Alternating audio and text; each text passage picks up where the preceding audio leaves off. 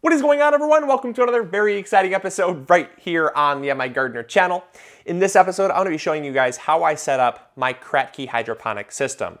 So this is our preferred method of growing in hydroponics, and a lot of people will say, oh, you're crazy to grow in Kratky. You know, you have to have the bubblers, you have to have the deep containers and all the probes and meters. It's the only way to grow. And to be truthfully honest, that's just not the case.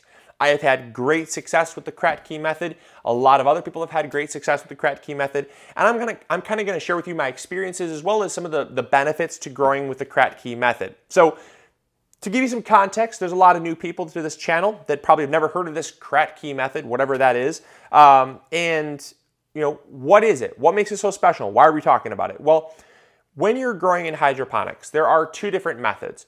There's what's called an aerated method. This is like an actively aerobic method where you have to aerate the water so that the roots can have oxygen, and it allows the plants to not only take up oxygen, but also growing nutrients and water.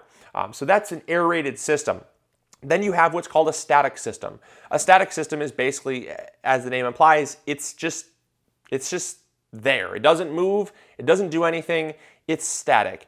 And that's what I really love about this type of system is it's just kind of a set it and forget it system. It's really great for that. So if you're someone that travels a lot, or you know, if you don't like all these complicated moving parts, this is going to give you the results that you're looking for to a certain extent. We'll get into some of those things in a second. So you don't need the bubblers, which sounds crazy, but you don't need the bubblers.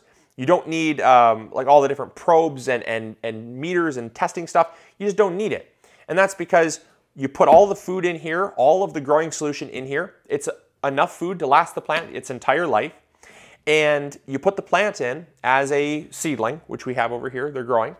And you put the seedling in, and as the water drops, you see what happens naturally is when the water drops, the roots that are exposed to the air form what's called aerial roots. So you have the water that drops, the plants form aerial roots, and then as the roots continue to grow down through the growing solution, they are called feeder roots. And those feeder roots find water and nutrients. That's what helps feed the plant. And then the aerial roots give it the oxygen that it needs. Without any oxygen, you have a lot of bacteria and fungi that will feed on your plants, and that's where you have something called damping off. That's where it'll actually rot out the stem and it'll fall flat. So the reason why it doesn't do that is because as the water drops, it forms new feeder roots, and all of the old feeder roots and all the old root system becomes aerial roots. And those aerial roots, they don't rot and mold because there's no water there. And so it gives the plant both of what it needs without all the bubblers and all that, you know, really complicated stuff that a lot of people get overwhelmed by. And I love that. So what are the limitations? I mean, it sounds great, right? What are the limitations? Well, what I have found is that the limitations are the size of the container. If you're going to be growing something that has a huge root system, you need a huge container, because obviously this container here needs to be able to hold the entire root system that can support that plant. So things like peppers and tomatoes, I've seen work, but you need a giant container for that. And then also things that take a really long time. You know, if you're growing things like peppers and tomatoes, again, stuff that takes 80 to 100 days, the amount of water in this container will be well gone in 80 to 100 days in this size container. So you need a bigger container for that as well. And so I find things that mature very quickly and grow very fast typically do far better in the Kratky system. Again, not to say I haven't seen good results, it's just I've seen great results with stuff that is fast turnaround crops like lettuce or leafy herbs like basil, parsley, stuff like that does really great. Even stuff like kale does wonderful. So what I'm gonna do is I'm gonna bring you in close. I'm gonna show you the systems that I have, what I use, and I'm also gonna show you the grow solution that I use, because it's super simple, but you wanna follow it to a T, otherwise you're gonna have some issues. All right, so I'm gonna walk you through everything you're gonna need to get the Kratky system set up. What we have here is our tubs. Now these are 6-gallon tubs, and I think this is something like 17-gallon tub or something like that. And basically they just allow you to grow a few more plants in a given space. Then we also have here, these are net cups. Really love these. These are almost essential to growing hydroponically because they set in the hole of the bucket, and that prevents the plant from falling into the grow solution because the hole is slightly smaller than the diameter of the net cup. These here are 2-inch net cups, so they set into the hole and they don't fall through. Like I said, almost essential. Then you have here your grow solution. So this right here is completely whited out. All right, so this is calcium nitrate, and calcium nitrate is basically just a calcium source and a nitrogen source. Essentially, that's how you can look at it. It gives you both calcium and nitrogen. Both are very important components to plant growth. Calcium helps with the cell structure of the leaf, and then the nitrogen helps with the leaf growth itself. So you really get both, and it provides a lot of it. So this is about 15% available nitrogen, and then it's got about 19% available calcium. So really important to have this. And then you have what's called the master blend. Now the master blend is kind of the industry standard for Kratky style growing because this has both NP and K, but it has also trace minerals. So you can see there, gives you that. And as you can tell, you're going to mix the two together, and that way you're going to have, you're going to basically give the master blend mix some nitrogen, and you're going to give the calcium nitrate some phosphorus, potassium, and trace minerals. Therefore, you have a more well-balanced mix. And then because this system right here, this system typically tends to run a little bit alkaline. The pH is not quite low enough. Basically, the acidity is not there. You need to add some magnesium sulfate. This is going to give your plants both magnesium and sulfur. Sulfur is another very important component to plant growth because what it does is it lowers the pH. It makes the environment more acidic. And if the environment is more acidic, it allows the plants to uptake more nutrients. So you need the sulfur, but it also gives you magnesium, which is very important. It's another mineral, very important mineral in plant growth because it aids in nitrogen uptake as well as leaf growth. So it kind of aids the calcium nitrate, and they work in tandem. So this whole system right here is a very synergistic approach. They all kind of help each other to make it more of a one-stop solution. So what we're going to do is we're going to add, I always use a 5-gallon measurement because these bins here are roughly 5 gallons and 15 gallons, so it makes it easier for me. But you can increase the ratio or you can increase the amount or decrease the amount based on how much water you're using. All right, so here's what makes this system so simple. You don't need to know any crazy math to make this happen. You just need a 1 to 1 to 0.5 ratio. Now, the amount that I'm going to use is for a 5-gallon bucket. So if you use 1 gallon, you're going to divide how much I'm telling you by 5. If you're using 10 gallons, multiply it by 2. The amount of nutrients is a 1 to 1 to 0.5. Very simple. So this right here is the calcium nitrate. I'm going to use 2 tablespoons in a 5-gallon bucket. So I have 2 tablespoons of the calcium nitrate, and that means I'm going to use 2 tablespoons of the master blend. In goes 2 tablespoons of the master blend. And then because we have 2 tablespoons and 2 tablespoons, we only need 1 tablespoon of the Epsom salt.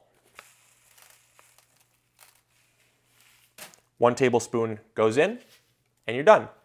Now just add your water and mix it up until all of the granules become dissolved.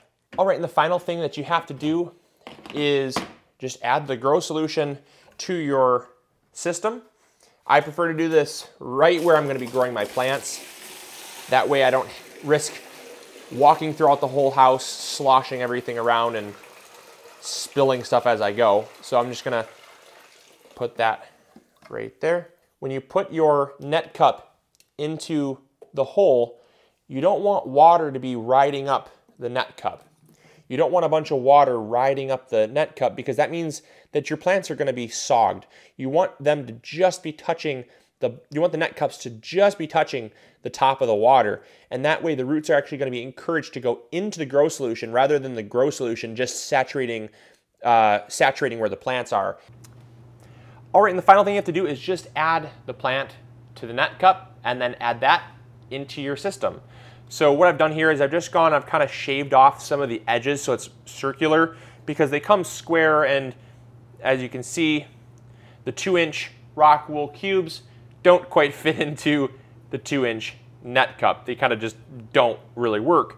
So what you want to do is you want to just take off some of the corners, make it round, and be careful not to rip any roots. If you have any root development, just kind of be careful about that, but just take off the corners. I'll show you what to do with this excess later, but now it's going to fit right into the bottom of the net cup just perfectly. And then just kind of push it down so it makes good contact, and that way as soon as it touches, as soon as you set this into your system, it's going to touch the grow solution and it's going to start uptaking nutrients right away. Next one here, just slip that in. Now I'll show you what to do with the excess. So a lot of people don't know what to do with this, and I don't like throwing it out because it's fairly expensive. So for my bigger seeds, you have stuff like this, which if you have not seen our Petri dish method of seed germination, I'd recommend checking it out. But you have big seeds like this, which is our summer squash, and there's really no good way to go about putting this plant into the system. So what I'll do is I'll use the rock wool as basically filler. It gives the plant kind of some support, helps the plant stand up tall there, but it also just gives the rock wool absorbs the grow solution, so it gives the roots a chance to absorb some of that. And I just kind of pack that around there, and that way I can still reuse the rock wool, and the plant can grow happily even though you didn't start it in the rock wool. So there you go. It is that simple to grow hydroponically with the Kratky method. I hope you guys enjoyed. I hope you learned something new, and I really do hope that if you have any questions, you'll ask them in the comments box below. I'd be happy to answer them. I know one of the biggest questions that's going to come up is on the lights. So we'll have a whole different video on our lighting setup, but just know that lighting is important if you're going to be growing indoors, because your plants, they need something as near as powerful as the sun, and you can't grow them with just regular house lights. You need either LEDs or compact fluorescents that are going to give your plants good growable light, or a very good strong south-facing window that's going to have a lot of sun exposure. And then the final question is on the water. Does the water really matter if it's reverse osmosis or filtered, or just regular city tap water, or what if I melted snow or rainwater? Honestly, it does not matter. In my opinion, because we're growing inorganically already, now I prefer to grow organic if possible, but these right here are not organic. The Epsom salt is, but like the calcium nitrate and stuff like that is not organic. So to use something like filtered water, or to really worry about the chlorine and chloramine in your water, that's not going to affect anything, because in the garden we worry about that because it can kill beneficial bacteria and fungi.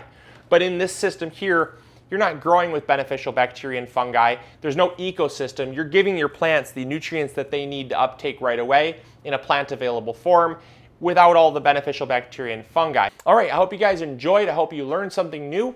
And as always, this is Luke from the MIgardener channel reminding you to make sure to subscribe if you're not yet already. And we'll catch you all in the next episode. See ya. Bye.